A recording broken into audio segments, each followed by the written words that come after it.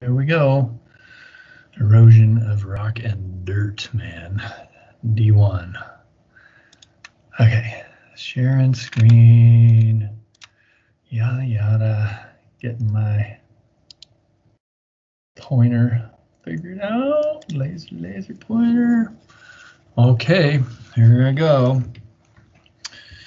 All right, Adam, I'm gonna do a countdown.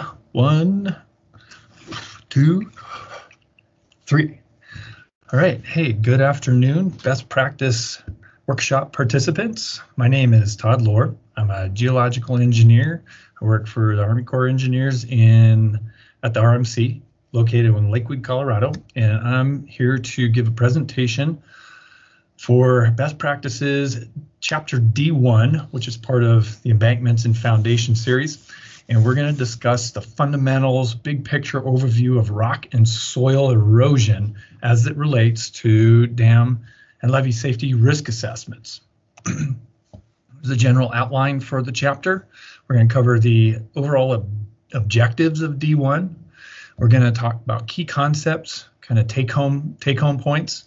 And then we're going to go into the basics of erosion mechanics for soil and rock. We're not going to go necessarily too deep into all this stuff, just sort of get a big overview picture of what those processes, what the data looks like, what thoughts you need to have when you're trying to solve these types of problems that have failure modes related to rock or soil scour. Briefly talk about modeling and model concepts and how they're applied to the risk assessment, and then we'll summarize with some takeaway points. So overall objectives of this chapter are to give a general understanding to the participants of the principles, mechanics, the methodologies, and the data requirements that's needed if you're needing to assess the potential for rock and soil erosion. So a lot of these factors are going to be related to site conditions and geology, going to be related to the engineering materials of the subsurface properties. And we're going to also cover on generally what are the input parameters. How do you get to the information that goes into the tools and the methods and models so that we can utilize those results in a meaningful way.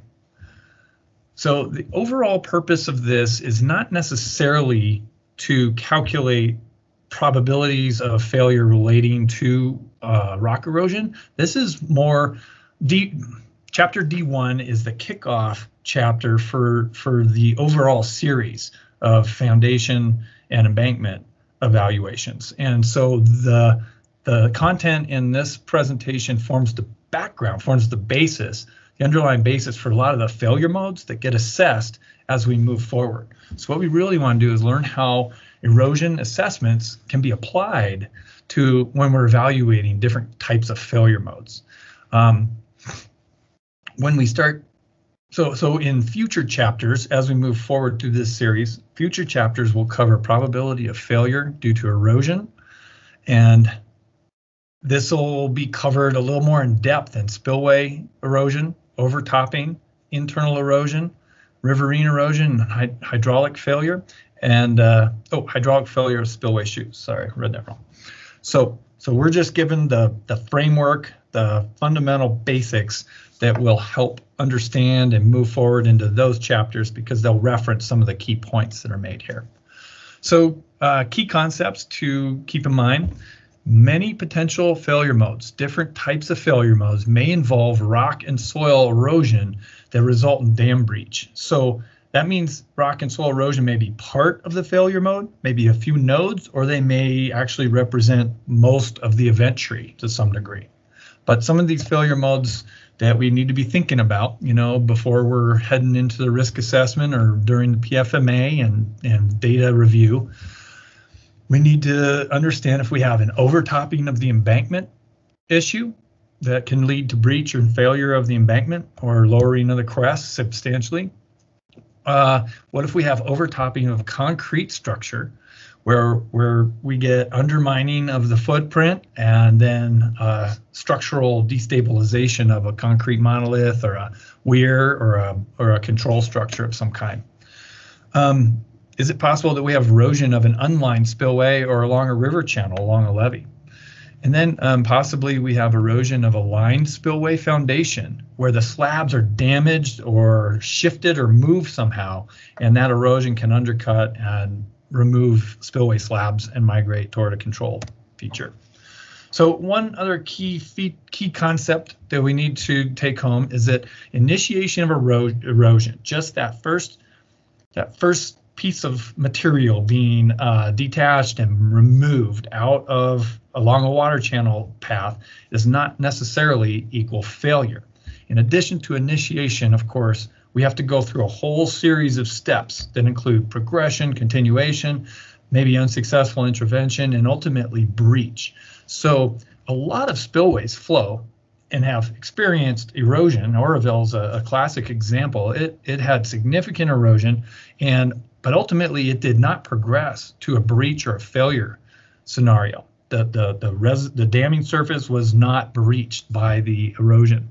It was close at the emergency structure, but it didn't occur. So just because we initiate erosion or we even propagate it a little bit doesn't always necessarily mean we reach a failure. And because erosion might just reflect a couple of the nodes or a couple points of a failure mode, that means some significant technical and experience-based judgment needs to be applied when we're assessing erosion-related failure modes. So in addition to assessing the rock and the soil parameters and running models and seeing if it erodes, we also need to put that information in context with the rate of erosion, with the depth and width, the geometry of the erosive head cut, the location, where's it gonna manifest, where is it gonna migrate, how's it gonna look as it progresses? Are there 3D effects that we need to consider? Does the dam have design features in it that are defensive components that might help mitigate or restrict that erosion process? Is intervention possible? The model and analysis results, maybe they're based on simplified methods or 2D methods, and we need to incorporate those results as a tool, as a piece of information to assess the failure mode ultimately. What were the design assumptions of the original engineering team? And then this last one's important, warning times. How much time do we have? The one thing about some of these erosion failure modes is that they don't necessarily result in instantaneous or very rapid loss of damming surface. They often evolve over time, and we may have ability to react or interject and maybe slow down the process, or remove people out of harm's way downstream by implementing an EAP. Okay, so the other component of this is that the erosion process has spatial, so 3D, and temporal time effects that control and change the erosive capacity of the discharging water.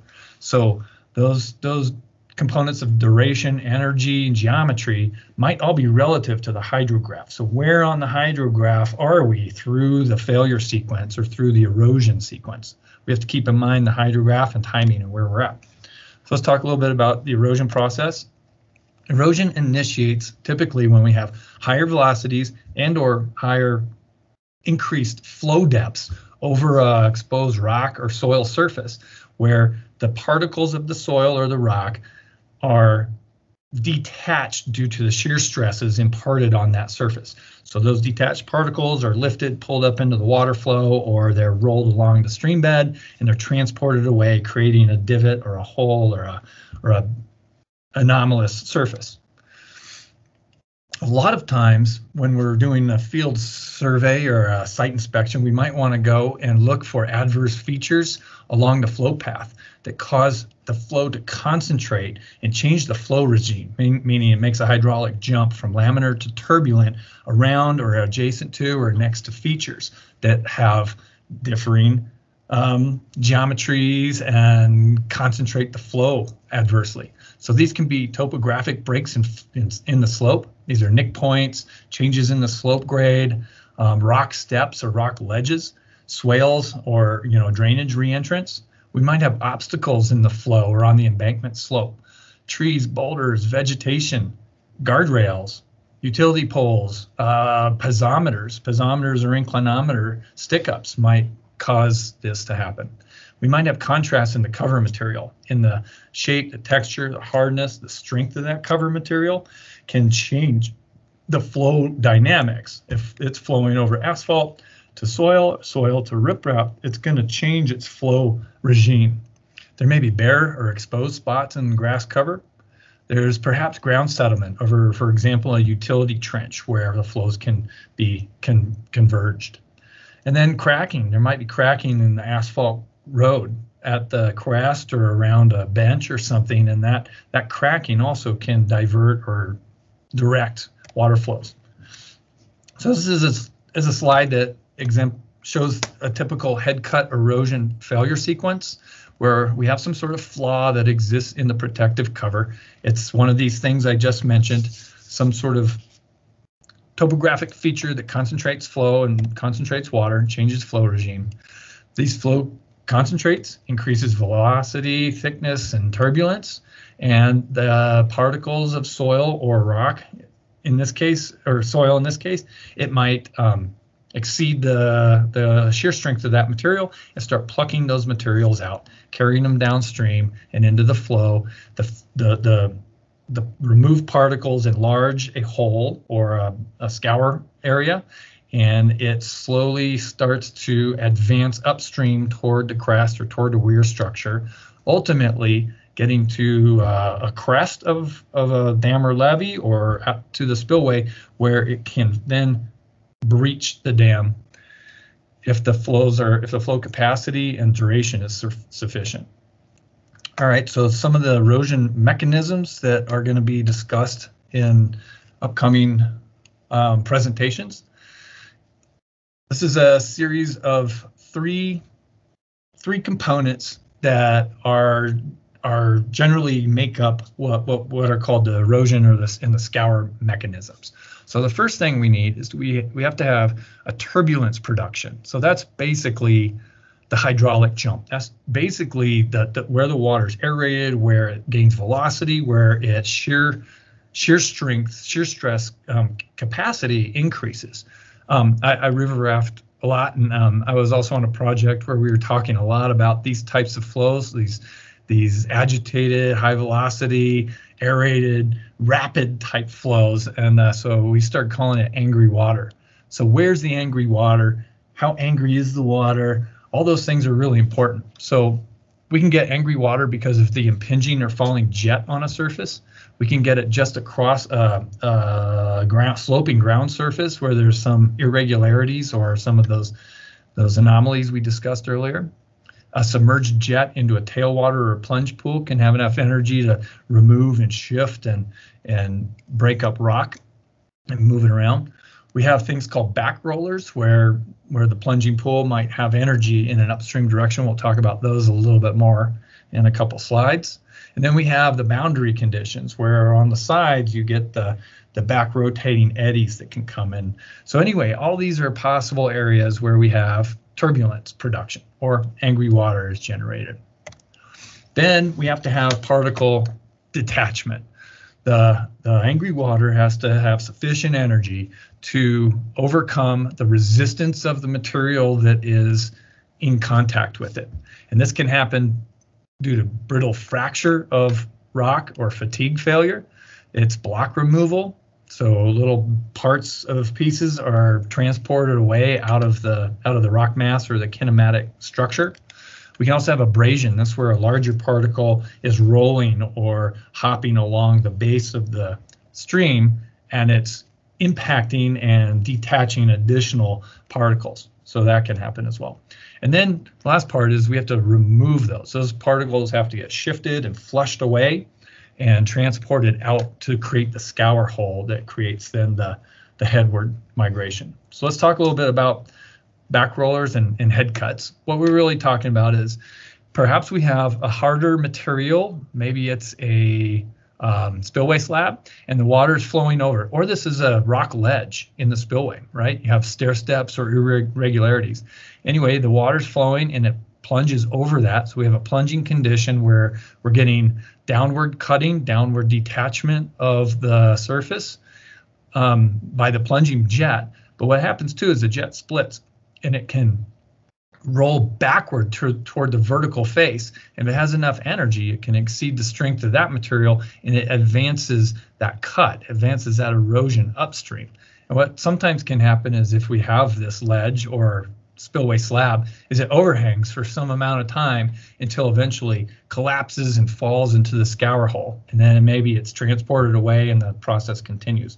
But alternatively, if we have a hard, strong rock layer that's sitting there, or the slab is maybe it's reinforced, and when it breaks up into very large pieces. And when it falls down into this back roller area, it's possible that it armors that zone and it protects it and it dissipates the energy and it provides a little time or it reduces the erosion rate, the head cutting erosion rate. So when we're doing a risk assessment, we need to make some judgments about whether or not our armoring is actually going to provide some resistance to the head cut, or is it just going to get washed away downstream. All right, so let's talk a little bit first about rock scour, rock erosion. There's three primary components when we're talking about rock scour. First one is the erosive capacity of the flowing water. Where's that angry water? How angry is it? And where is it the most angry and where is it least angry? Those are what the hydraulics folks provide the geotechnical folks when we start having these discussions about where the water is most turbulent, where it has the most power, where it's the most aggressive. Then we have the rock mass resistance component. So this is how competent is the rock mass, and that comes back to a lot of rock mechanics principles. And then also another rock mechanics principle is the discontinuities. If they're oriented certain ways, they may be favorable or unfavorable to being plucked and removed. So let's first talk about stream power. Stream power is calculated as a rate of energy dissipation against the perimeter, against the surface that it's acting on. So there's a number of different configurations that we need to understand which one we're dealing with to calculate the appropriate stream power. If we're just having water flow down a uniform slope, then we might use an equation like this one, where we have the unit weight of water, flow velocity, water depth, and then the energy grade line. Basically, that's the slope of the surface. That might be in an unlined spillway, or that's probably, or along a slope, or embankment slope, sorry, for overtopping. Then the other condition is we might have a plunging jet. So the figure here is showing it coming over a dam, but this could be in an abutment where it's overtopping the dam, or it's coming into a plunge pool down at the bottom of the dam, or this is a ledge. This is a rock ledge or a spillway slab that's overhanging and cantilevered. So when we have that condition of water falling into a downstream area, we might want to use the plunging jet equation. This is a function of unit weight, discharge, fall height, and thickness of the jet as it impacts the foundation material. And the last one is calculating the energy from those back rollers that would form upstream of that plunging water. And that's a function of weight, unit weight of water, flow rate in the upstream direction, average flow velocities in the pool, and gravitational forces too. Okay, so there's a number of concepts and ways of assessing and measuring rock erosion. I'm only going to present a few of them here, and then we're only really going to talk about one in detail. Ballard developed a computational model, a comprehensive scour model that's based on physics. It's a physics-based method that evaluates fracture propagation, block movement. It has functions for temporal effects, but it does assume that all the blocks are relatively uniform. They're cubic or rectangular in shape, and that the removal of the blocks is almost essentially in a lifting mode. So it's all from uplift on the sides and on the bottom of a block. So it has some limitations. George Annandale developed a semi-empirical method that was calibrated with over 150 field and lab case studies, where he went out to erosion sites, looked at the rock mass, calculated what the stream power was, and then was able to derive a rock mass erodibility index and then compare that to the stream power. And that's the one that we're going to be talking about a little bit later. The erodibility index, Annandale method, can be used in soil. And this K sub H parameter is used directly in quantitative analysis of rock erosion. Mike George was a colleague of Dr. Annandale, and Mike went and learned about block theory with Dick Goodman at Berkeley, and he started to apply this block theory concept of block removability and jointing, and being able to predict which blocks were going to be able to be plucked out of a flow. So he has sort of advanced the concept of the discontinuity and block orientation relative to erosion.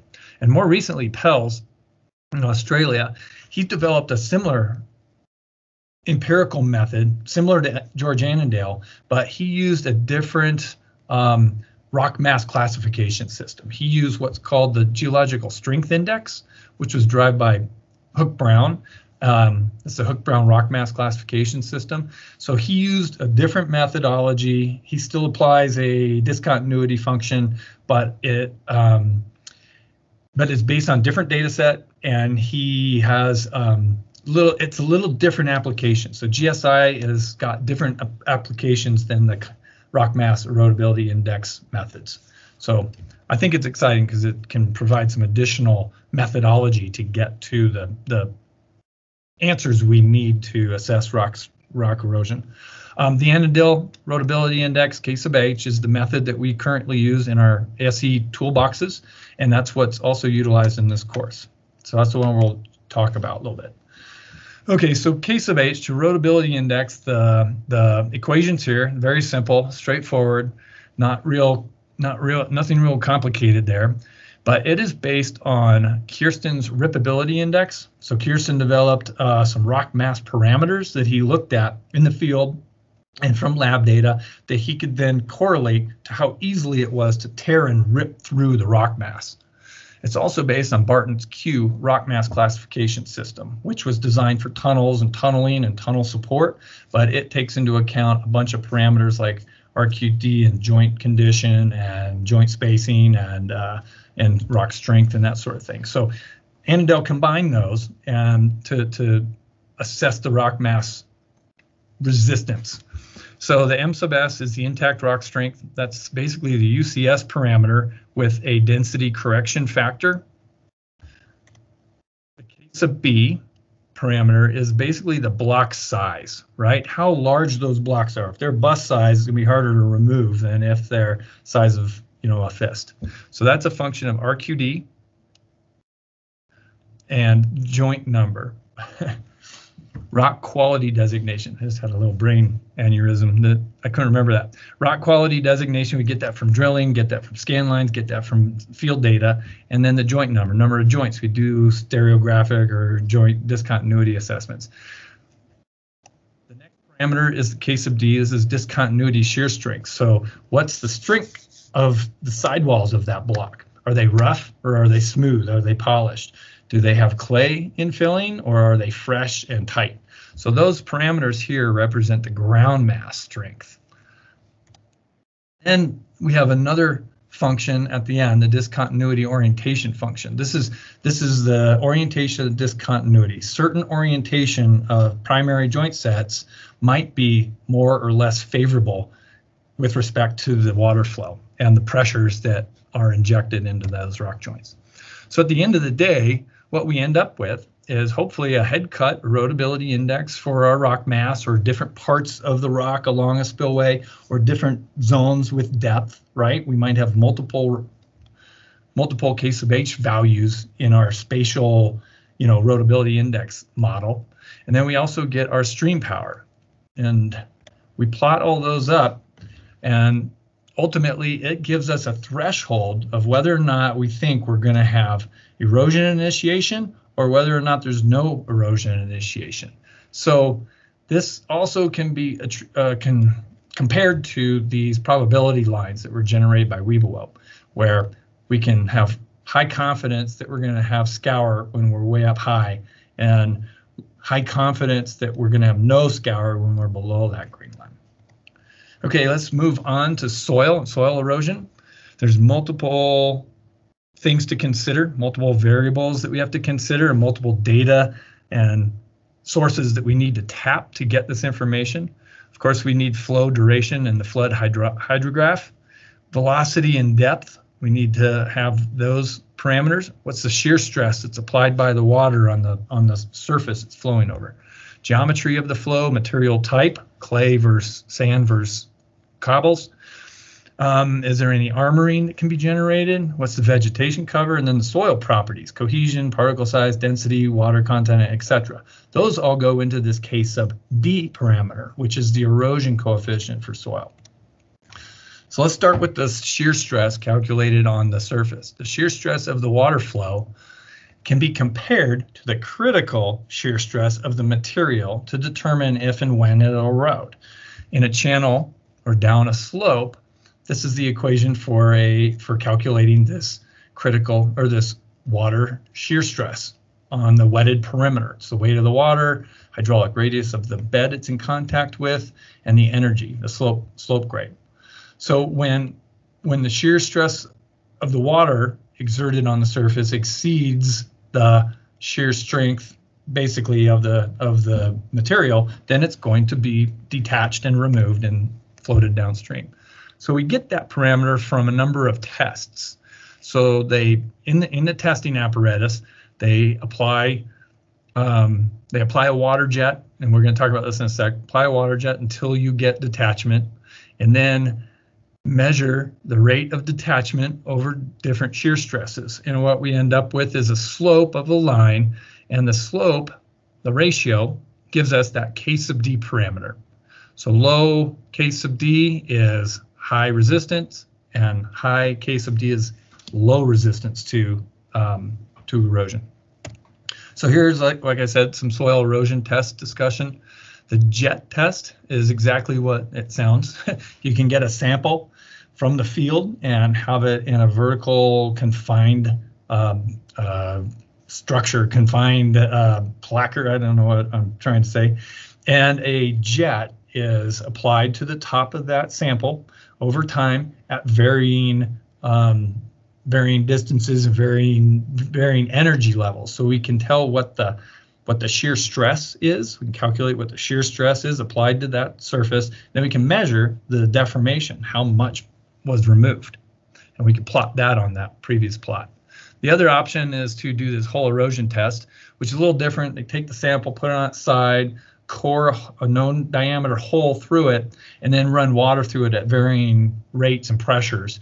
But they end up with the same thing: hole enlargement and detachment versus the applied shear stress. And both of those go into these K sub D calculations. And so this plot is just showing us that the blue line here really reflects a general trend of K sub D, the detachment rate, and the critical shear stress. They're inversely proportional, and we get the same, results from both tests. The difference is jet tests are more appropriate, perhaps, to overtopping and channel flow. It can cover a wider range of soil. I think my opinion is because the het puts the soil on the side, and it's hard to drill a hole through, for example, a sandy or silty material without it collapsing. And then wind dam, which we're going to talk about in a bit, is calibrated to these types of jet tests.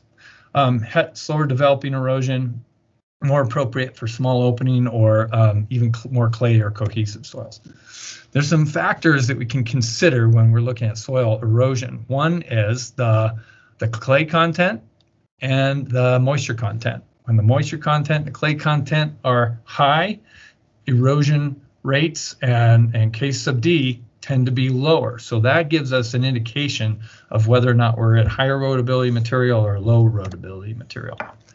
This slide quickly is an example of that, where we have low to medium, average erodibility matrix material, supporting some clasts and gravels and that sort of thing. And then here we have maybe higher erodibility matrix material. So over here on the right, we see two dams, same flood, same geometry, same everything, except they're composed of different materials. We have a clay gravel, high moisture content, high PI, uniform grass cover. Probably is a very low probability of failure compared to the lower example where we have well compacted silty sand or sandy silt, medium moisture content, and low PI to non-plastic and patchy grass cover. So those clearly would have two different probabilities of failure. The lower one would be more concerning, I think. So let's talk a little bit about modeling and modeling of erosion. The first thing is to get perhaps a 2D flow, perform a 2D flow study and get the estimated channel velocities and flow velocities, either over a dam embankment or along a spillway. These can be done using HEC-RAS as shown right here. But the advantage of this is we can calculate velocities at lots of different points. We can compare those velocities to these general rule of thumb lookup tables and assess whether or not we have velocities that exceed our thresholds. Meaning, for example, a silty clay here might only have a 7 feet per second threshold. So we can tell if that's our condition that maybe we have an issue or we need to study something more. These velocities can also be converted into stream powers and then applied to the case of H, the rock assessment erodibility parameter. All right, WinDam is a soil erosion model built by Department of Agriculture and incorporates spillway erosion from sites, another model that they developed, and then it also uses some algorithms from dam breach simulation, which is yet another model called Simba. You can route flows through the reservoir and supply an inflow hydrograph. We can examine the breach due to the overtopping of a homogeneous embankment and spillway erosion at the same time. We can evaluate breach development, how it looks, how it evolves.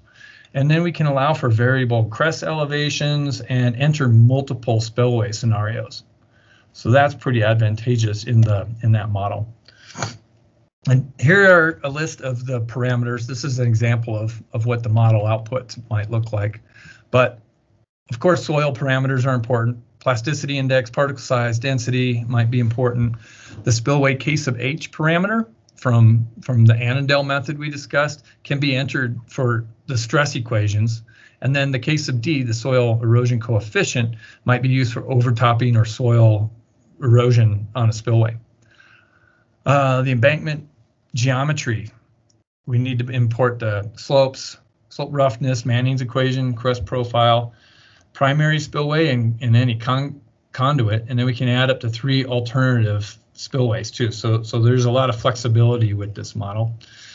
Vegetation cover, we need to have properties of that. Spillway discharge versus elevation information, tailwater rating curve, and the inflow hydrograph all get imported into this model. So things to remember, these just rules of thumb. All models are wrong in some contests. They are merely an oversimplification of reality, and we need to realize that they're informative. They're informing our assessment. They are not the answer. They're informing our judgment.